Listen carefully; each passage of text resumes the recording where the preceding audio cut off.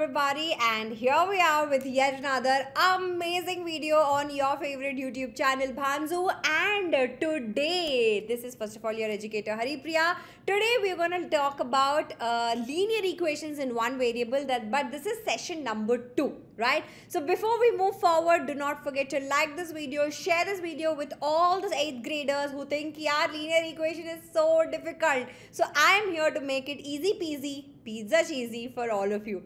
And if you haven't subscribed to this channel yet, if you haven't pressed that red button yet, do it right now and hit the bell icon, because whenever we go live, you will be notified first. So let us get started. What are we going to do in today's class? We're going to complete 2 major and very important concepts: solving equations having variables on both the sides and reducing equations to simpler form, right? So starting off with the first one, solving equations having variables on both the sides. So till now we have solved equations with one variable on one side, hai na? So and then we isolated that variable and then we found the value by balancing method or transposing method.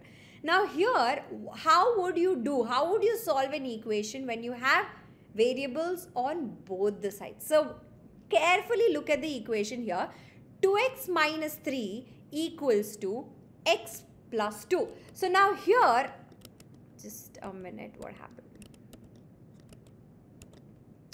So here, as you can see, 2x minus 3 is equals to x plus 2. There is variable on the left hand side. There is a variable on the right hand side also. So how do you solve it? So the easy peasy way is to bring all the variables to one side and all the constants to one side, either by using transposing method or balancing method. We will go ahead with the transposing method. So as you can see, plus x when you take it to the other side, it will become minus x. Plus 3 when you, minus 3 when you take it to the other side, that is the right hand side, it will become plus 3. So what did we do? We brought all the variables to one side and all the constants to one side. So basically, we have isolated the variable x and found the value of the variable. So it's the same thing that we have done earlier, but just that we have variables on both the sides. So after solving, opening up the brackets and all, bring the variables to the left hand side and constants to the right hand side. Again, there is no rule that variables should always be on the left hand side. It's just easy to find the value like that. So we take the variables on the left hand side. Let's solve a question here.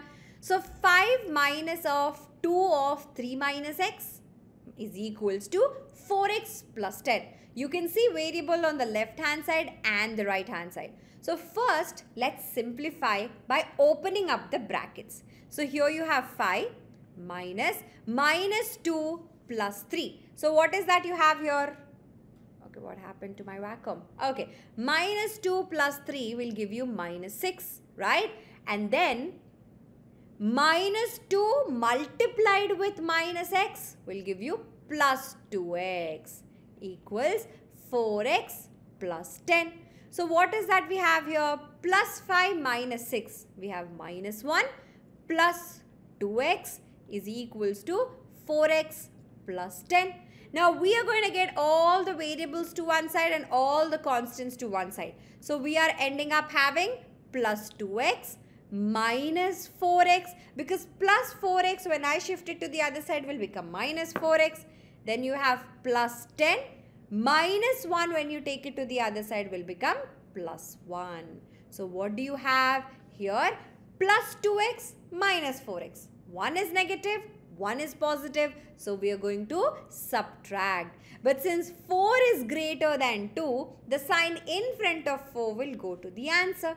So it will become minus 2x is equals to plus 11. So x here is minus 11 by 2. I know you can write it as 11 by minus 2 also, but the actual standard form is when you have the negative sign in the numerator. So this is how we will be solving step by step when you have variables on both sides. One more question. Let's do it. If you understood, you can pause the video here and solve it and then later check if you have got it right or wrong. So let's solve it here. So I am going to get minus 5x to this side. So it will become 4x plus 5x.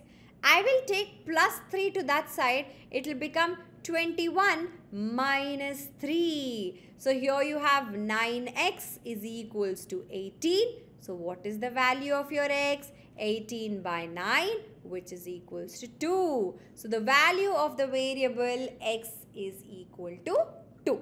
Now how will you check if you have got this right or wrong? By substituting 2 in this. In place of x, we are substituting the value of x, which is 2.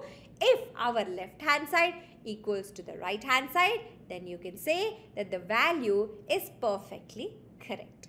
Alright, let's move forward, and I want you guys to solve for the value of t and let me know in the comment section. I will reply back to each and every correct answers.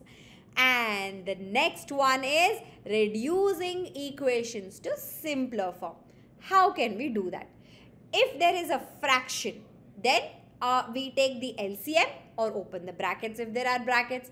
Then move variables to one side and constants to one side and solve them using our transposing method and write it in the simpler form.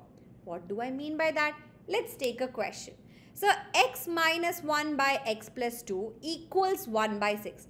Is there anything that we can do around LCM here? Not required, right? There are no operators in either side. It is simply of the form a by b equals c by d. So remember, you cannot have a variable in the denominator, and here you do. So what do we do here?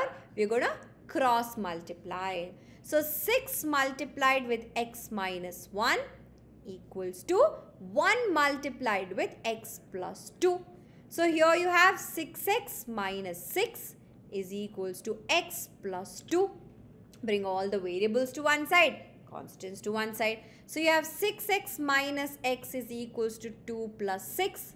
So what is 6x minus x? 7x is equals to 8.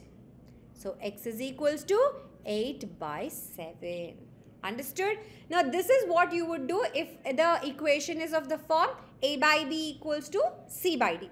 Now here what is happening? It is of the form a by b plus some c equals to x by y. Something like this. Now here you will have to take the LCM on the left hand side. What is the LCM? The LCM here would be 3. So here you'll have 6x plus 1. Now you will multiply with 3 on the numerator and denominator, no? Because LCM. How do we add fractions? Same way. Plus 3 equals to x minus 3 by 6. So what do we have here? We have 6x plus 4 by 3 equals to x minus 3 by 6. So here you can cross multiply, or you can cancel 3 into 1, 3 into 2, and then you can cross multiply 2 here and 1 here. So what are you left with? 2 multiplied with 6x plus 4 is equal to 1 multiplied with x minus 3 is x minus 3. Now we have brought it into the simpler form. This is our simpler form, and then we open up the brackets here. Bring all the variables to one side. So 12x minus x plus x, you take it to the other side, minus x. Minus 3 minus 8 is equal to minus 11. So 11x is equals to minus 11. So what is the value of your x? Minus 1.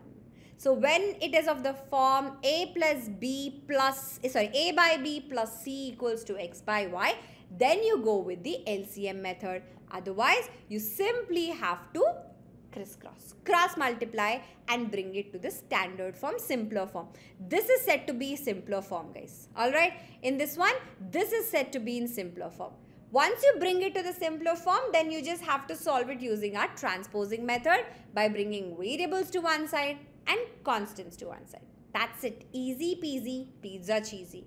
Now, the next session, we're going to talk about the new chapter, Understanding Quadrilaterals, where we will be discussing about the different types of polygons that you have and some of the measures of the exterior angle of a polygon.